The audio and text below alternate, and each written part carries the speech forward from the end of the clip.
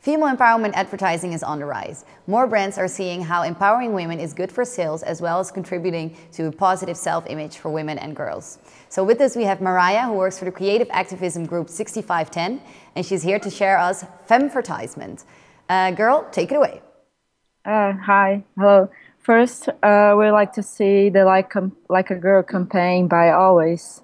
It is a campaign that I like very much because it incentivizes people to not use like a girl as a bad thing. Like a girl is good. Doing thing like a girl is good. And it's also when people should stop saying it's not. Hi, Erin. Show me what it looks like to run like a girl. My hair. Show me what it looks like to fight like a girl. Now throw like a girl. Aw. So do you think you just insulted your sister? No. I mean, yeah, insulted girls, but not my sister.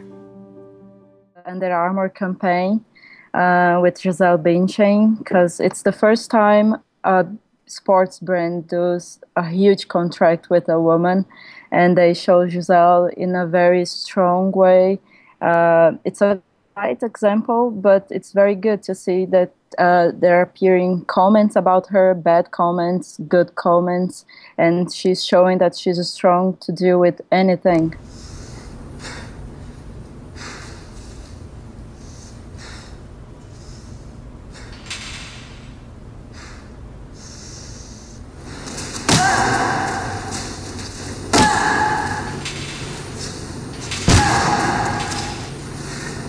The last one, it's a campaign by Verizon called Inspiring Her.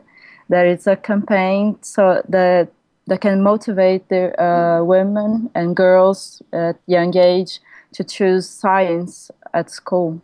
And I like this because many girls like science when they're really young, and then suddenly we don't become engineers because there is somebody in the way that's saying that thing is not for us, and it is for us.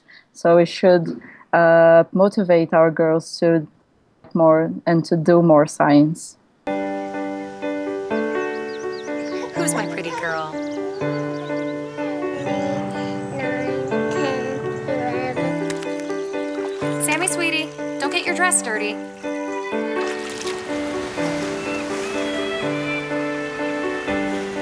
Sam, honey, you don't want to mess with that. Let's put him down.